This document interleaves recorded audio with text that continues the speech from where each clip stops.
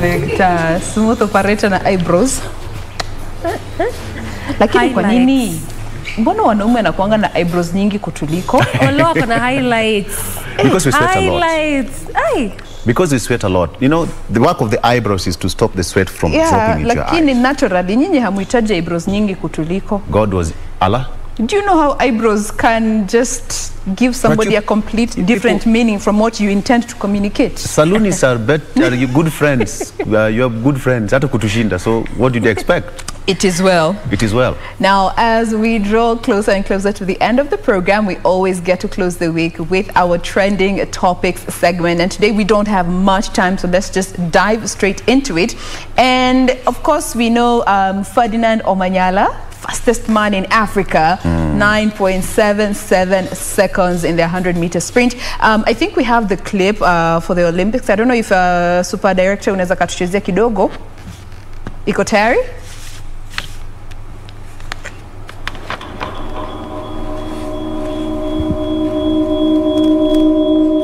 There you go. His hopes of banging a maiden medal at the Olympics when he qualified for the 100-meter semi-finals race at the Tokyo Olympics after clocking a national record of 10.01 seconds behind Canadian Adre de Grace and American Fred Kelly, who settled for the first and second place respectively. Omanyala is Kenya's fastest man and he put his best foot forward on Saturday at the Tokyo Stadium. However, his compatriot and fellow sprinter Marco Tieno was withdrawn from the competition after earlier on testing positive for a banned substance on Saturday. It distorts your mind because now you never know who is going to be removed next, so you gotta be careful not to be the one to be disqualified. You just want to run. The mind is free. You just want to go and run. The Kenyan trio of Ferguson Rotich, Mike Saruni and Emmanuel Correll on Saturday morning is the men's 800-meter semi-finals at the Tokyo 2020 Olympics. So there we have it. Ferdinand Omanyala has been sprung into the limelight after, now he's being termed as Africa's fastest man. But for most of this famous people, we don't always get to understand their journey, and for most of them, when you get to understand their journey, they're like, kumbe. It is only recently that he disclosed that, looking back to the recent times, he had been going through a lot of challenges, and especially financially, being broke, not having enough money to go for training. But by his right side, when alikuwa main hustle, seaside hustle, was his chick who was helping him foot the bills. She was taking care of all the bills, rent, supplies, utilities, nini, and even setting money aside for his training. And now, was it yesterday, he was given a brand new car, and an estimated 1.5 million Kenya shillings is just a token of appreciation. I don't know what you guys think about this. Victor? Okay. First of all, Omanyala, congratulations. You're doing great. You're doing an amazing job, and we wish you all the best, even as you continue to put yourself to, to compete with the great men out there. Yes. Now, this calls for that particular phrase in the Bible, where God decided and said, for it's not good for a man to be alone, and therefore I will give him a helper, a companion, and all that. At this particular point, I think the lady played her role. Because it doesn't make her to be less of a woman to support the husband when the husband was at his lowest point in life. Lakini yao ni boyfriend, girlfriend bado. Okay. Perhaps, okay, maybe we don't know the level of their relationship, but... no, as per the timings that he used, yes, he said, my girlfriend was there for me. Exactly. Now it's my turn to take care of her. So the lady played her role, and those simple things actually make men to stick around. When, when the lady supported the guy, without any question, without any judgment, it gets into a man's cycle, it gets to a man's mind and in his brain completely, and its heart, to appreciate the little things that we men do. All right. Okay. So, for example, the lady paid rent when Omanyala did not have that money. He wanted to go to activities, to go for training and all that. She did not judge him. But you know what? What goes around comes around. It is now her time to enjoy. And the guy said, when I did not have, she took care of me. Now it's now my turn to take care of her. malipo inakwanga hapa. Hata nilete my girl dem hapo hivi. Najua recently kumekuwa na hii conversation that for women mko na potential ya kuona, mko na hiyo foresight. Unaona potential ya mandem wako enye hata yeye mwenyewe haoni. And you find so many women are in such relationships. Mnavumilia for the long run until something finally comes through or life just flourishes. Tuanze na D, because I think Ray utatufungia hii ka story. Wewe ndio wa mwisho. Let me just say, let me pick from what Manyara said, because he said that now it is also my time to treat her right. And I think for me that was good, because again, there are those men who utakuwa by their side through their darkest times, in the thickest of things, but wakisha onekaniwa wanatafuta another alternative. So for this one, it was a good thing.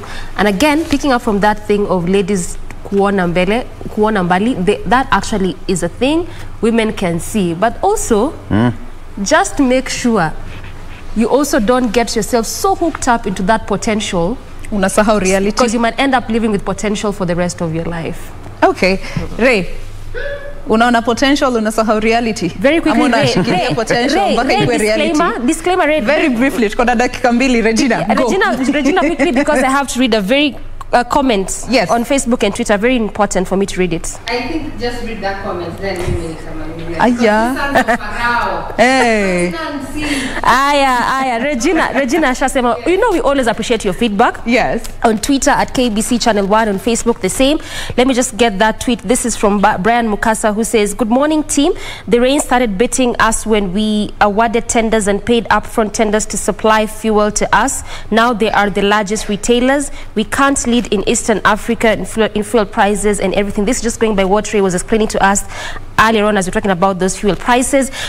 And on Facebook, we have John, who says, "Good morning, Doreen. Kindly pass my warm greetings to Jane." Na Jane, of late tumekuwa na messages mingi on Facebook especially, but this one is for you. My warm greetings to Jane. Tell her she's the reason why I tune into KBC. Wadosi ya kuongeze shilingi basi. Every single morning, and given a chance, I'd like to extend it further to getting to know each and every personality. Whatever it is she wants me to do for her to make it possible, aseme on air. Mandem amerusha words. Anaitwa nani? Huyu anaitwa John na amesema he is enjoying the show. He follows on, continues to say, "I will make you my full-time hustle." Someone called you side hustle. Someone is trending topic. That's part of the trending topic. Can I speak now, Doreen? John, unasemanga somangi message yako. Today I have read your message, John. I have. That's on Facebook, by the way. Please, my turn. Me. It's your turn. My turn. Time is up. Where do we start from? From Ferdinand. Yes. The son of Pharaoh, who is saved. Who is saved, because we know sons of Pharaoh, not all of them actually would even recognize a woman's effort in their lives. Women, we are naturals by nature. We can see a potential a mile even before the man sees it, but very few men will acknowledge that a woman has walked that journey with them. Actually, what happens is that you hustle with the son of Pharaoh. When he gets on his feet, you will start seeing funny behaviors. Even other women will be brought to your homestead that there was blood and sweat for it. So Ferdinand, what he's done, said that he's going to, at least return the favor. Return the favor to the girlfriend who stood by him. Well, congratulations. That's a saved son of Pharaoh. But don't go thinking around that every son of Pharaoh is saved. There is potential and there is reality. Now, talking about John. Mandem, umetupa shot. Victor, when we began this conversation, this topic this morning, Jane was referred to as a side hustle. Thank you very much, John, who's been watching our show. Thank you very much. You want to make Jane is on your the right full side of Oloo. You want to make her your full-time hustle. John, Victor, hapo. But remember, I'm with her here every single day. The man shot his shot on national television. And he did not take, hakukaa chini kufikiria kama Jain ni nusu mkate, alisema full blown. And he wants to learn all your personalities. Jain. All right, guys, thank you so much. John, thank you so much for tuning in. We appreciate that you're always part of the show. It's a wrap. Like Toro, tupatane tena next week. Be sure to stay safe, social distance, mask up. Keep safe. Tupatane tena on Monday. I'm Jain Wambui on behalf of the crew. Tunawapenda. See you next week. Full-time job. Full-time job. John Honor. Full shot. John Askiwaru. Ay.